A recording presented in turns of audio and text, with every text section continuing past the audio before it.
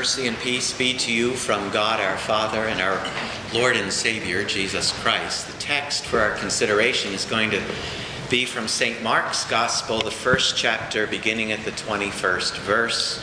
And immediately he left the synagogue and entered the house of Simon and Andrew with James and John. Now Simon's mother-in-law lay ill with a fever, and immediately they told him about her. And he came and took her by the hand and lifted her up, and the fever left her, and she began to serve them. That evening at sundown they brought to him all who were sick or oppressed by demons, and the whole city was gathered together at the door. And he healed many who were sick with various diseases and cast out many demons, and he would not permit the demons to speak because they knew him. And rising early in the morning, while it was still dark, he departed and went out to a desolate place, and there he prayed. And Simon and those who were with him searched for him, and they found him and said to him, "Everybody is looking for you." And he said to them, "Let us go to the next towns, that I may preach there also, for that is why I came out." And he went throughout all Galilee, preaching in the synagogues and casting out demons. This is the gospel of our Lord. It was the Sabbath day, and so on the Sabbath day, Jesus goes to church. And on this Sabbath day, he took Simon, Andrew, and John to church with him. It's always nice when you bring friends to church with you. For all the times that these four men, Simon, Andrew, James, and John, for all the times that these four men had gone to church, they had never seen anything quite like this service on this Sabbath day. A man with an unclean spirit stood up right in the middle of the service, and he began interrupting Jesus during his sermon, saying, "What have you to do with us, Jesus of Nazareth? Have you come to destroy us? I know who you are, the Holy One of God." So we Lutherans are not so used to people interrupting the sermon like some churches are. For some churches, it's perfectly normal for people to stand up and shout, "Preach it, brother, praise the Lord, amen," right in the middle of the sermon. In fact, if in those traditions, if the congregation is too quiet or unresponsive, the preacher will ask for a little feedback. "Can I get an amen?" Such things leave the typical Lutheran pastor in total confusion and render him paralyzed. Jesus is obviously not a Lutheran. He's neither flustered nor flabbergasted at the rude interruption in the middle of his sermon. In perfect stride, without hesitation, he says to the unclean spirit, "Be silent and come out of him." And with a loud cry and convulsing, it does. And the congregation seems not to be very Lutheran either. Rather than sitting quietly as though nothing really is happening or going on, there is an outbreak of conversation within the people that are gathered. What is this? A new teaching, and with authority. He commands even the unclean spirits, and they obey him. So trust me here, I'm not suggesting that you should be more vocal during the sermon or the service. You get your chance to do your speaking and sing those things that are in bold print. And that's enough, because after all, we are Lutherans. But I do hope that you realize that something just as extraordinary happens here as happened there. Unclean spirits are cast out by Jesus. He commands them to come out of you and out of me, and by his authority, they do. It is once the divine service is over and we return to our lives in the world that then we are free to speak. Then we are free to encourage and to talk about what happens here every Sunday, which is just what they did. At once his fame spread everywhere throughout all of the region. It's been my experience that some of the most important pastoral work that is done on a Sunday morning is done immediately after the service. And it seems like that's the way it was for Jesus too. As everyone files out of the synagogue, Simon comes to Jesus and tells him about his mother-in-law, who is ill. Peter's mother-in-law must have had the flu. Maybe it was COVID. But she was too sick to come to church. And immediately, Jesus left the synagogue and entered into the house of Simon and Andrew with James and John.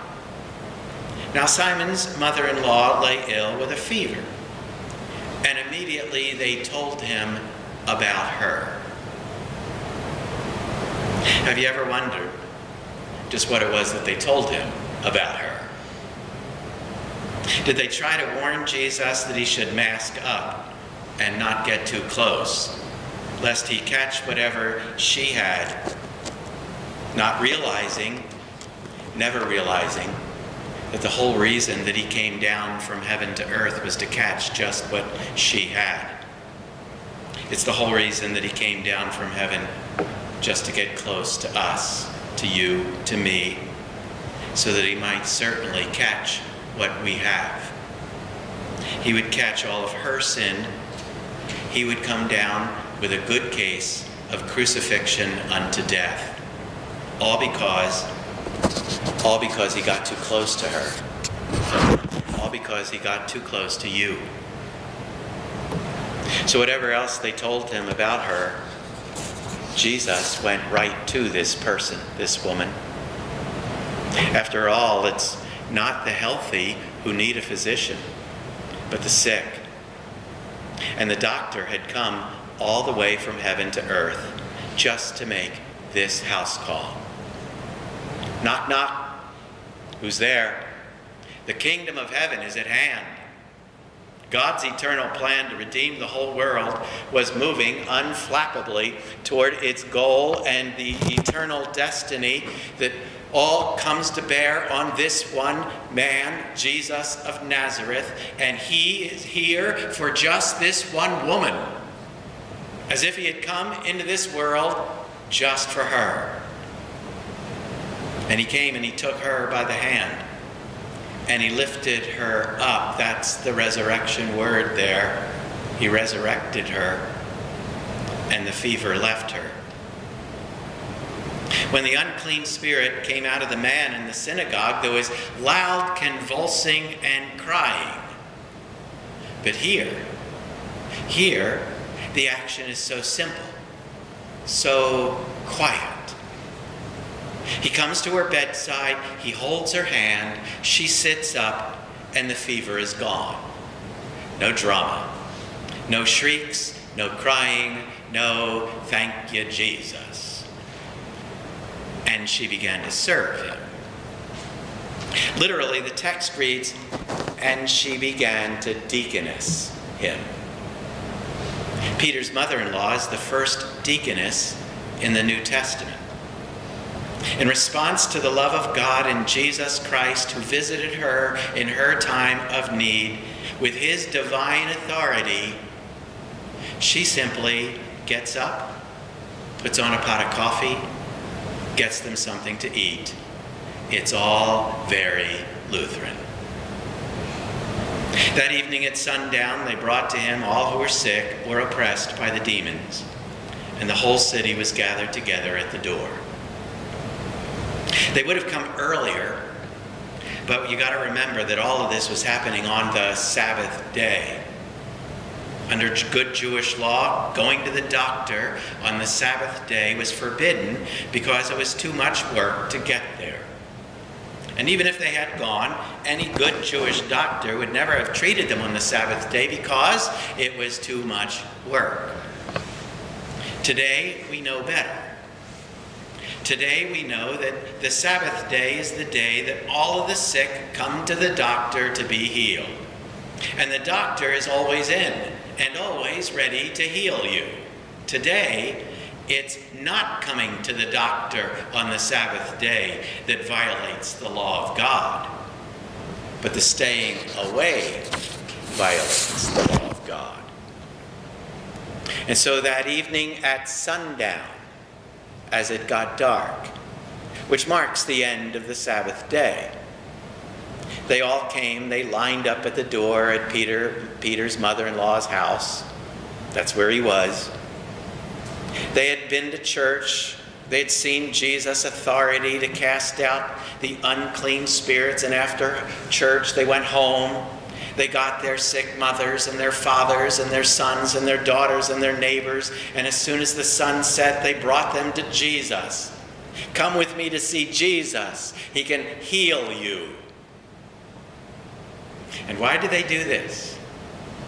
Why did they do this? Well, yes, they love their husbands and their wives and their sons and their daughters and their neighbors and their friends.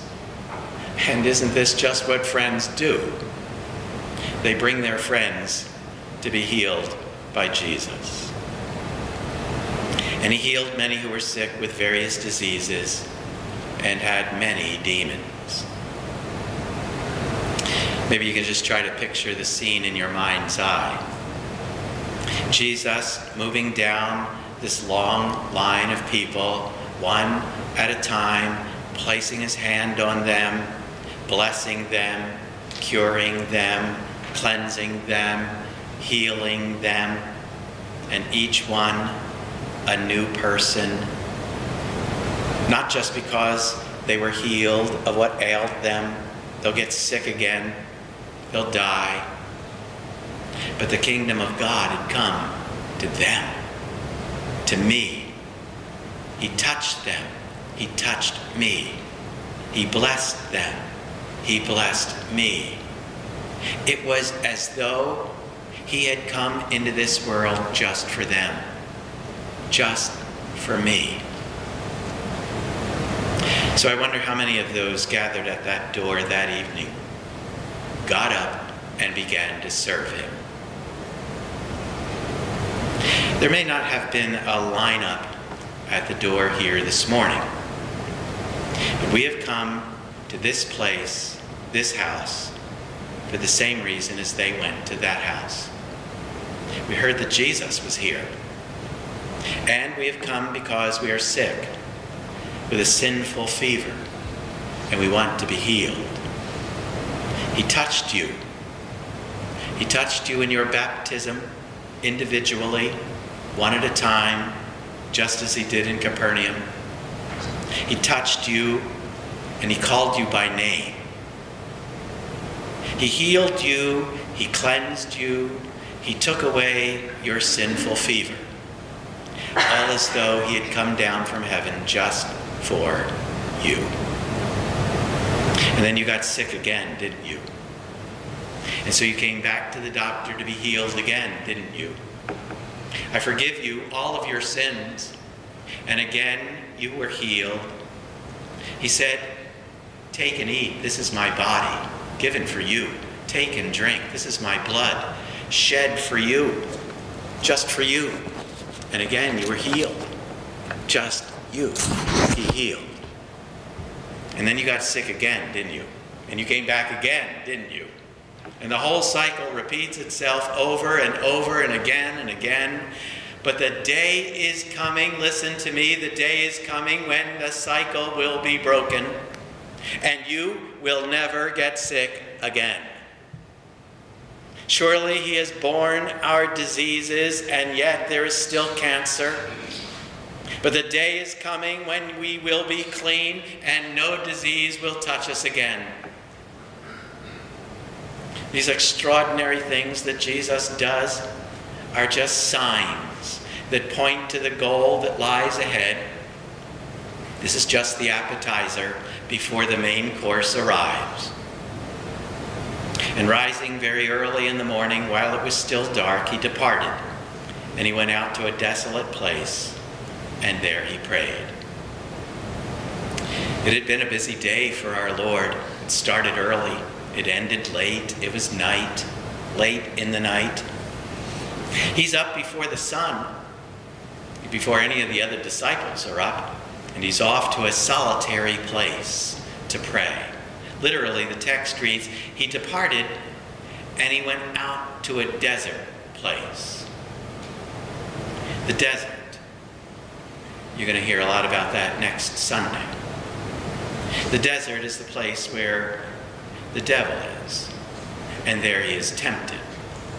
And the devil took him to a very high mountain and showed him all of the kingdoms of the world and their glory. And he said to him, all these I will give you if you will fall down and worship me. It was all very tempting. He had become very popular. The whole city had gathered together at his door. Simon and those who were with him searched for him, and they found him. And they said to him, everyone is looking for you. That's pretty heady stuff. Everyone wants you, Jesus. He was becoming successful. Great things were starting to happen. This little group of 4 fishermen and their rabbi, well, they suddenly had a full-fledged movement on their hands. They had enough enthusiastic supporters at least to win the primary, if not carry them all the way to the throne. Then Jesus said to the devil, begone, Satan, for it is written, you shall worship the Lord your God and serve him only. The healing that he came down from heaven to bring to you can be administered in only one way. It is by the way of the cross. All cures are nothing but temporary patch jobs apart from his suffering and his death on the cross for you, the cross that he will die on for you. So rather than risking, rather than basking, rather than spending more time in this fame and glory pleasing the crowds that are gathered around him, he said to his disciples, let us go on to the next towns, that I may preach there also, for that is why I came. He does not want the acceptance of men and women, because he already has the acceptance of the Father in heaven. He does not want the praise of the people, because he already enjoys the praise of the angels and the archangels and all the company of heaven. He does not want to be crowned King of Israel, because he is already King of the universe. All that he wants is to heal you. He came down from heaven just to heal you. Just you. Amen.